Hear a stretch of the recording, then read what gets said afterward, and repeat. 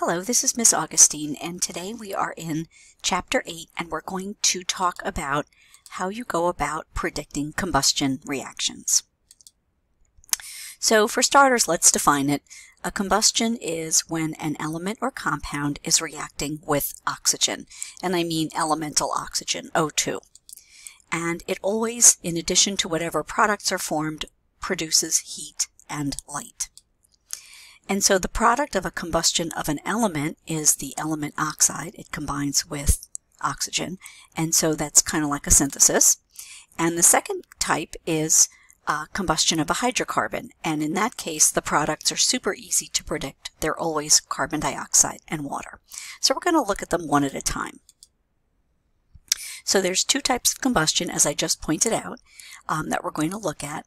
The combustion of an element, which would be element plus O2, oxygen, yields the element oxide, and the second case, the combustion of a hydrocarbon, where you have some CXHY, where X and Y are your subscripts, plus oxygen, but the product is always CO2 and H2O. You don't have to think about it. Just write CO2 and H2O and balance it. So again, we'll look at them one at a time. So we'll start with the combustion of an element. And in the combustion of an element, it's really a synthesis or combination reaction, which we've done before. And your product will be the element oxide. It's combining. And so an example here would be magnesium plus oxygen, and you get magnesium oxide. And to predict these, you use the same general procedure that you would follow for any synthesis or combination reaction. So, remind ourselves of the rules for predicting a synthesis or combination. First thing you have to do is determine the charges of each element, of each atom. So figure out what ion it's going to form, remembering that metals form positive ions, and oxygen, being a nonmetal, forms a negative ion. And then we use that crisscross method to crisscross the charges to get the formula with the correct subscripts. Then you write that formula and you balance your equation. So a couple of examples of an element and oxygen forming the element oxide. Example 1, aluminum plus oxygen, and I've balanced this for you, but where did this come from, the Al2O3?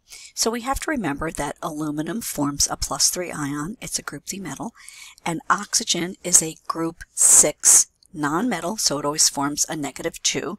6 minus 8 is -2, and then we crisscrossed the charges to get these subscripts. And then, as you'll see, I went in and balanced it. Example 2 is magnesium with oxygen to produce magnesium oxide. And I want to remind you that magnesium is a group 2 metal, so it forms a +2 ion. And oxygen is still a group 6 non-metal, so again, its charge is -2. But because the charges are the same, we can't write Mg2O2, since we have to write the formula with the lowest whole number ratio for binary ionic compounds. So since this is a metal with a nonmetal, it's ionic, and we have to follow the rules for writing the correct formula, so it would just be MgO. So now look at the combustion of a hydrocarbon. So hydrocarbons contain carbon and hydrogen, and sometimes if you're looking at things like sucrose, it might contain oxygen as well. And so I'm going to give you this formula, and this formula makes it a little bit easier to balance because these can be difficult to balance. So where the subscript for C is X and the subscript for H is Y, then the coefficient for oxygen can be found by taking this X and this Y and using this formula. X plus Y divided by 4, O2 yields X, CO2, and again this X comes from the subscript for carbon, and Y divided by 2 is the coefficient for water, where Y is again this subscript for hydrogen. So notice that the products are carbon dioxide and water, and let's look at an example. This is the combustion of a compound called butene. Its formula is C4H8. So going in here, C4H8 plus 6O2 yield 4CO2 and 4H2O. Where did I get these numbers? This 4 comes over here and is the 4 in front of carbon dioxide. That's my X. And then this 6 is 4 plus 8 divided by 4. 8 divided by 4 is 2. 4 plus 2 is 6. That's where that comes from. And then for water, the coefficient is y divided by 2. And 8 divided by 2 is 4. So again, balancing these can be challenging.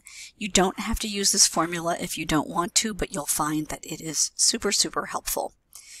And so, to review, in predicting combustions, if it is a hydrocarbon combining with oxygen, then you know that the products are CO2 plus H2O, and you balance it.